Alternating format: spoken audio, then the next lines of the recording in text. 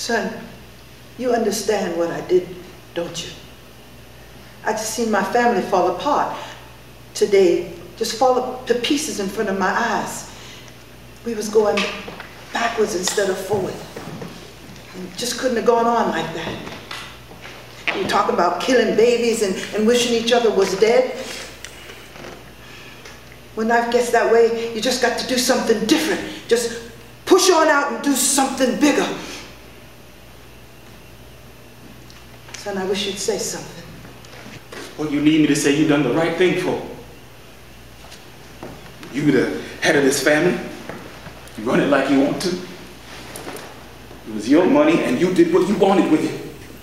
So what you need for me to say was all right for? So you pushed up a dream of mine. You was always talking about your children's dreams.